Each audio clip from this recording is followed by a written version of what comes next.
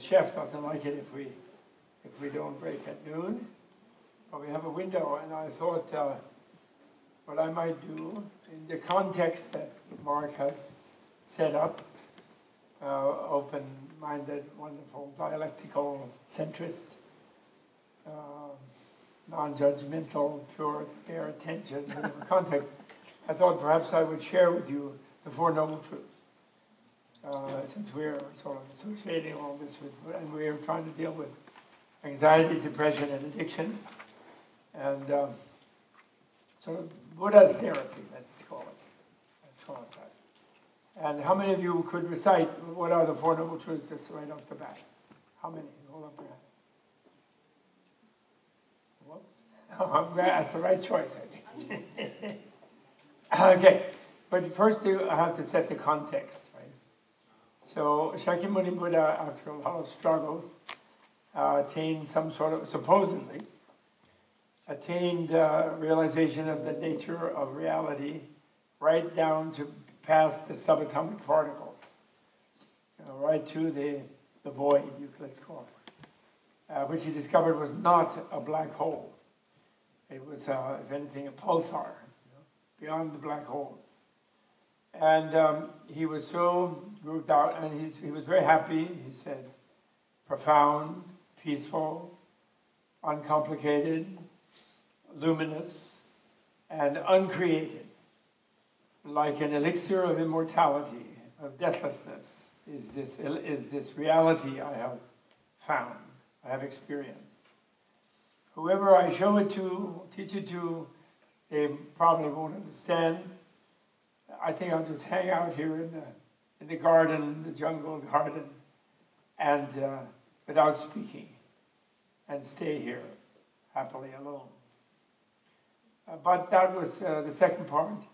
He then, after a while, spent apparently something like 7 weeks, couple months, relaxing on his own, enjoying this insight. Although from Mahayana point of view, he taught the Flower Ornament Sutra during that time in other planes. He wasn't actually just, well, everything he did subsequent to that apparently was relaxing. Non-judgmental, on just realizing reality, realizing the nature of reality by being reality to the full, let's say, which is infinite, to the infinite full. So then he thought about who he would share. He was encouraged. Actually had a conversation with God, actually. Brahma, whose name was Brahma in India, who was considered the creator god by some people in India, since Indians were always very diverse, but a very strong majority considered Brahma to be the creator. He had this conversation with God, who was very delighted to have someone who understood the nature of reality, which he said he did not himself quite understand.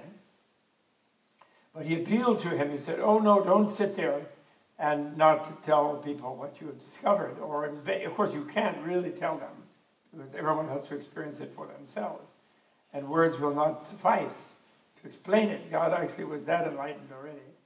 But he said, one thing that I'm upset about is that people think I'm omnipotent and that I created everything. And, it's a little bit my fault, because when I first came into this round of the universe, which was not the first one, but when I first came to it, I seemed to be the first person here all by myself at first. And I just showed up in this new universe, and I was in some very comfortable plane there, but there was nobody else around, and I didn't quite know what was happening. And then a whole bunch of other gods, godlings, like angels or godlings, whatever you want to call them, suddenly showed up, because those in the heavenly plane, they don't need a womb. It's not a long thing like that. They just immediately, they're called born by apparition. And when they showed up and they saw me there, preceding them, they said, Dada. And at first I said, I'm not your Dada. Let's figure it out. What's going on? Let's work together to figure this out here. And then they got all freaked out looking. So I said, okay, I'm Dada. Everything is fine. Everything's under control. Don't worry. And then they seemed so at ease, etc. So then I sort of, I've been letting it sort of spread by rumor throughout the galaxy that I do know what's going on, and I did create it, and I am omniscient, and so on. But then, human beings and other beings that suffer get mad, and they think, well, he's omnipotent. How come they blame me? And I'm very loving and friendly, you know. I'm Brahma, I'm God, you know, I'm very friendly. And I'm the top God, and the other gods kind of like defer to me. But I'm not omnipotent. And I didn't create their suffering. And I'd like you to inform them of that fact. That would be good. I like it when they worship me when they're on top of the world. But when they have suffered badly and get really pissed off with God, me, I don't like the vibe. So, you know, my poll numbers deteriorate. So please tell them that we're all in it together, and yeah, didn't create it perfectly without suffering, and they also have not arranged things perfectly without suffering. So please, tell them. And then during that time, apparently, he had that conversation, that 49 days. So then he decided he would tell the human beings. So then he used his sort of what they call divine eye and divine ear, like ability to know things remotely by sort of in the collective cosmic mind or something to know what was going on. And he realized that his two yoga teachers that he had stopped with on his way to his own solitary 6 years of extreme self-mortifying asceticism, self-punishment, attempt to withdraw from the world. Those two yoga teachers who had taught him certain samadhis, they had passed away, he realized. So because first he wanted to go inform them, because they were very deep people, but not quite there, you know, and he had not stayed with them.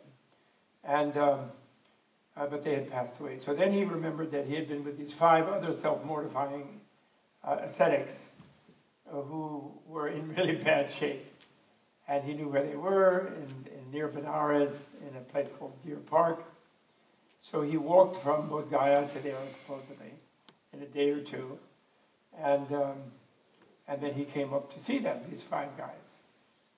And when they saw him, they said, oh, here comes that Turkey Gautama, Siddhartha. And he gave up our rigid regime of self-punishment. And look at him, he looks well-fed, he looks relaxed, he looks happy, and he's glowing, and he must have been eating, I don't know what, you know, like taking vitamins. Forget about this guy. Don't even get up when he comes nearby. But when he did, but his field, as he came close, was such they felt sort of just lifted. And they were really nice, and then they said to him, oh, okay, hello, friend Siddhartha, hey, pal, kind of thing like that. He said, don't call me pal. He said, I'm not your pal. I'm a Buddha now. I'm Shakyamuni. Actually, he was their best friend, but he didn't want them thinking he was just like he had been. You know. And then he looked at them, and these were 5 guys who were really funky. They hadn't had a square in 6 years. They hadn't had a bath. They hadn't cut their toenails or fingernails. They hadn't cut their hair. They were really like, and he looked at them and said, this is suffering. It didn't really take a Buddha or he's been a genius to figure that out. Looking at them. He didn't qualify the this, what he meant by the this. He did. So people wrongly have understood from that over the years that Buddha was a kind of killjoy, you know, horrible ascetic, and this is suffering means everything is suffering, and the world is no good at all, and it's horrible and all this. And the Pope Benedict was very upset about it. He thought, so depressing, how can anybody be a Buddhist? And when he said it's all suffering, and we should have been really jolly and happy like we are in the Vatican. and he was very upset about it. So people have generally, even in Asia, the Hindus, some of them were very upset about it. Chinese Confucian people were upset about it. And a lot of people were upset about this misunderstanding. But he qualified that later to say that the unenlightened life will be frustrating. And if you think about it, his near contemporary Socrates was reported to have said, the unexamined life is not worth living. Yes. And Buddha never said it wasn't worth living. He just said it will be frustrating. It will be suffering. The unenlightened life, which is similar to the unexamined life, something similar to that. But of course, so then he taught what was called the Four Noble Truths. And this is a therapeutic model, 100%. It's a total therapeutic model. And first noble truth, and it's called noble truths. The reason he called them noble is he took the word that at that time in India was a class term for the upper class, higher class, and he redefined it, which of course they didn't realize right away, but he redefined it to be a cognitive term. And noble meant someone who is properly shrunk, actually, meaning they are not completely trapped in their own world of self-enclosure, but they have become at least enlightened enough, and there are of course, huge spectrum of degrees, but somewhat enlightened enough to realize that others are equally as alive and important than themselves, and indeed they're more of the others, and so actually they have a sense of empathy for those others. By understanding the nature of the self, they have then become aware of the others in a sort of empathic way, and therefore are noble. They have like a noblesse oblige. They care for them. They feel their feelings are of equal importance to their own, and perhaps because there's so many more of them, more important to their own. So they have become at least altruistic enough to be considered noble by this new definition of noble.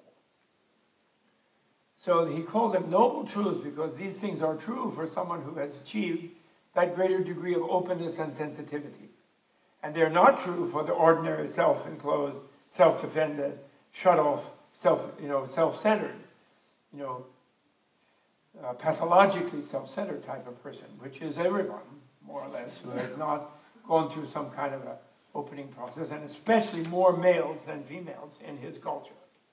And generally, I think since then, last few thousand years, we're still stuck there at some point. In fact, I would definitely say. And so that's why he called them noble truths. So the first one is the symptoms of the unenlightened life, which is the self-centered, both metaphysically self-centered by thinking that the self is the most important and greatest reality and is a fixed and almost even an absolute almost sort of thing. Never change my real identity, And